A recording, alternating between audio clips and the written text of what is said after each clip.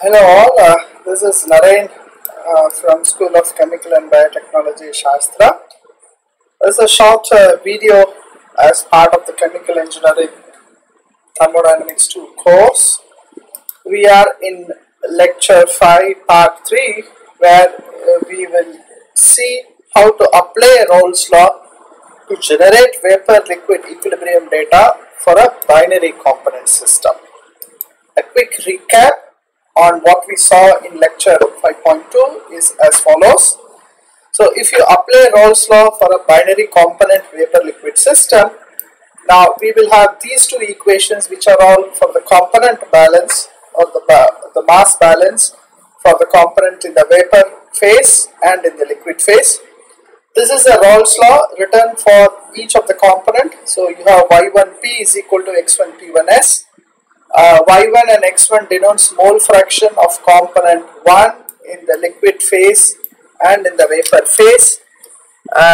P is the total pressure, and P1S, P2S is the saturated vapor pressure at the given temperature. So P is the total pressure of the system. The total pressure of the system P is also given by summation equation as x1 P1S plus x2 P2S. Typically, now this is, I'll also write the units here so that it would be a good recollection. Now these are all mole fractions, so these don't have units, so these are fractional terms. P, which is the total pressure, the typical SI unit is pascals, but we usually tend to use the unit of bar, so the pressure is usually written in bar. So whatever is this unit of pressure will be the same unit of pressure for the saturated vapor system also. So this is also bar. Now if you have pressure unit written in atmosphere, then saturated vapor pressure should also be written in atmosphere. So essentially the unit of P and PS, the saturated vapor pressure, should be consistent. Okay, so this is what we need to know. Now listed here are the variables in the system. Obviously these two are functions of temperatures, or they are known values at a given temperature. So you have these four variables, and you have equation like, say, this is first equation, this is second equation, and out of these three, only two of the equations are independent. So you have only two equations here are independent. So you have 6 variables. So there are totally 6 variables here. Okay, I am not accounting for this because either these values are known or they themselves are only functions of temperature. So you have 6 variables, 4 equations. So the degrees of freedom is 6 minus 4, which is 2 variables. So that means for 2 variables you need to assume. Now with this background, let's continue what we see. Now let us assume that the temperature is known. Okay, so the known variable is temperature. Okay, right, and so that means this is given.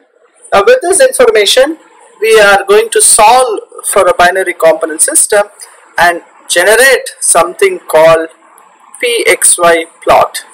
So we are going to generate the PXY plot at a given temperature for a binary component system. Now let's write the equations again. So y1p is equal to x1 p1s, right, and p equal to, let's say, write the summation p1s plus x2 p2s.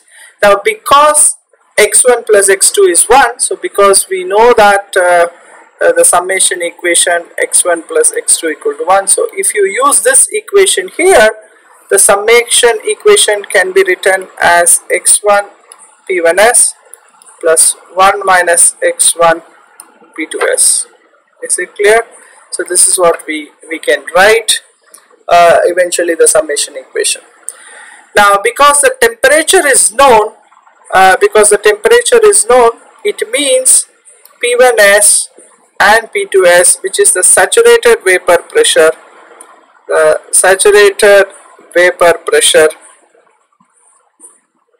of the component is also known. Okay, so is also known.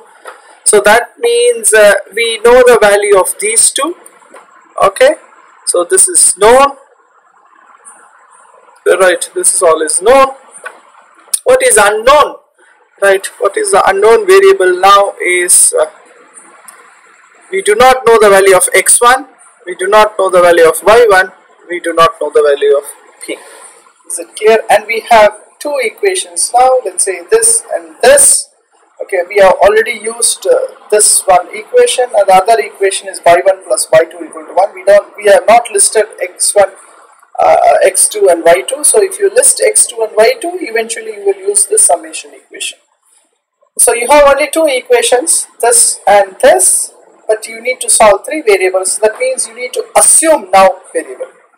Temperature is given, but we need to assume out of these three one. Can you just think which variable can be assumed? Do you think is it possible to assume P? Right, so is this possible to assume P? Right, do you think this is possible? It may not, for the simple reason that P can be any value. It could be any positive value, so we do not know. What about these two? Right, what about these two variables that you see here? What about these two, x1 and x2? So if you see this x1 and x2, still this could be any value, but what is the speciality of these two variables? These two variables are bounded. Is it clear? These are bounded variables. What do you mean by bounded variables? The value of x1 and y1 can only range between 0 and 1 because they are mole fraction. So that means though it can be any value between 0 and 1, it is bounded, unlike pressure. So that means it might be possible to assume x or y and then solve the problem, right? So can you think of an iterative procedure, or do you think like can you assume any one of these and then proceed to find the other two? So that means let me say like this. Now you are already given the value of t. So remember, t is given. So P1S is known, P2S is also known. Is it clear? Now can you assume, let's say x1, and try to compute y1 and p? This is one route. Or can you assume, let's say y1 and then compute x1 and p? So do you think it is possible? So you can pause the video here and then think how you can either do this way or this way of solving. Now once let us assume that you have thought, now just check how far that the algorithm that you have proposed matches with what I am discussing. I am discussing only one of this route. So for a given temperature, so that means P1S and P2S is known, I'll assume x1.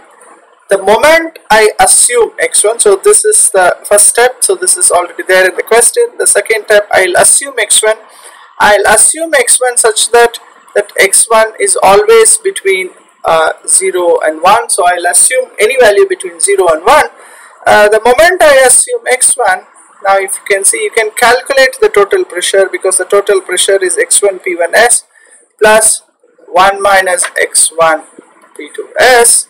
The moment you calculate P, which is the total pressure, you can calculate y1, because y1 P is equal to x1 P1S, which means y1 is equal to x1 P1S by P. So that means the moment you assume a value of x, you can get total pressure and you can get the mole fraction in the vapor phase. Is it clear? Can you assume the other way around and do? Can you just do it? I'm not going to discuss, but the other way around should also be equally possible. I will take it up in another video on this. But let me extend this algorithm with what you can practice is, let's say again the first step for a binary component system, for a binary component system, the temperature is given. So that means from the value of temperature, you can know P1S and P2S. Now, let me just put a table here. So you can assume the value of X1. So what is the range of X1? Between 0 and 1. Let's say I will assume it as in the delta of 0.1, 0.2, 0.3. So that means the moment I assume these values, eventually I can get the total pressure as X1 P1S plus 1 minus X1 P2S. So I will use this for every corresponding value of X1. I will get the total pressure. Then I will get the vapor phase fraction, so which is Y1 is equal to X1 P1S divided by P. So that means for every value I get like this. So that means you can get for a whole range of X1, you can get a range of pressure values and a range of Y values. Now use this data and let us see what happens in the plot. What I want is, you have to take a typical system, solve this following this methodology, try to plot X1 on the abscissa and then try to plot pressure on the y-axis and then see how it looks. And so this X1 ranges from 0 to 1. On the same plot, assume the x-axis is to be now y1 and the y-axis is again pressure. So on a single plot, on a single plot, I wanted you to draw x1 versus p and also y1 versus p. Both x1 and y1 can be on the x-axis itself, and because it ranges only from 0 to 1. The other plot that I want you to practice for a typical system is plot x1 on the x-axis or the abscissa and then plot y1 on the ordinate and then see how this plot looks like, right? So let me quickly go through what is the algorithm that you follow to generate this pxy curve. So the temperature is given. The moment the temperature is given, you can calculate P1S and P2S, or the P1S and P2S values are known. So you assume the values of x1 in the range of 0.1, 0.2, something like that till 1. So in the range of between 0 to 1. For every values of x, calculate the total pressure from the summation equation, which is x1 P1S plus 1 minus x1 P2S. Remember, P1S, P2S is already known because these are saturated pressures known from temperature. Y1, which is the mole fraction, you can then get from Raoults law, which is equal to, in terms for the component 1, it is x1 P1S by P. So once you have this table, I want you to plot two plots. One is x1 on the x-axis and y1 on the y-axis or the ordinate. So this plot is called vapor liquid equilibrium plot. So this plot is called the vapor liquid equilibrium plot. The other plot, which is called the pxy plot, wherein in the abscissa you plot x1, again the ordinate p, and in the same plot we just plot y1 on the abscissa and then p on the ordinate, right? So we will end this lecture here, but the activity for this lecture would be take any, so this activity here for this lecture, you take any binary component system. Okay, let us assume it to be ideal. Okay, like for example, let us take benzene and toluene. Right, like say benzene is component 1, toluene is component 2. Now let's say temperature is 120 degrees Celsius. Now you can use the standard references or the data book to obtain what is the P1S and P2S at 120 degree Celsius. So this is at 120 degrees Celsius. You need to obtain what is the value of saturated vapor pressure for this benzene to olefin system. Now for this sample system, try to plot the PXY plot and the vapor liquid equilibrium plot. We will discuss how this plot looks like. Once you have got the plot, you also can look into the plot and list the features on this. With this, I will end this video, and thank you for your patient watching, and I hope this procedure explained in the video is clear to you. Thank you all.